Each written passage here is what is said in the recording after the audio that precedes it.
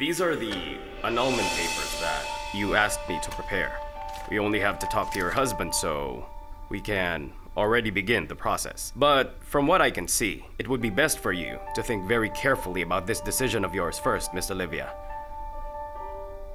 I have to warn you, ma'am, the process won't be easy. Aside from that, the division of properties will be more fair towards you, Miss Olivia. What do you mean by that? What I'm trying to say, ma'am, given the history of the company that your late father has built, along with all the other properties that were originally yours, if the annulment gets granted, you'll have to divide everything equally with your husband. That's my company, attorney. I want to pass it on to my kids. You see, the law sees you and Sir Victor as a married couple, so all of your properties are considered conjugal, Miss Olivia. And I have to say, that includes the company. No, I can't. I can't share anything with that woman.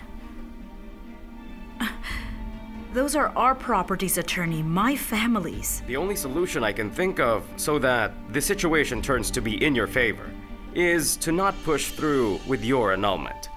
Maybe try to work it out with your husband.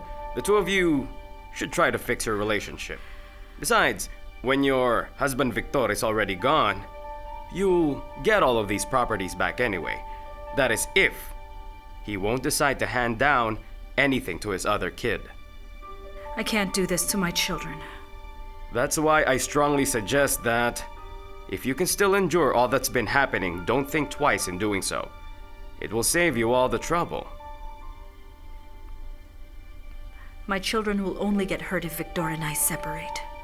That's why, before we begin with the process, you have to be very sure. Is this really what you want?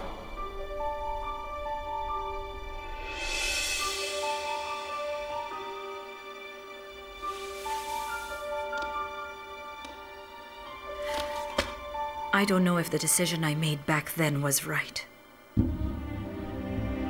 But you knew I loved you, Victor. How can you leave me with a lot of problems like this?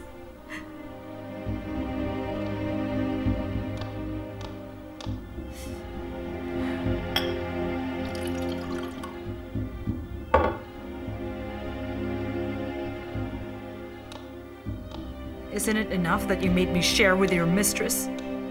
And now this? It's a good thing you're dead.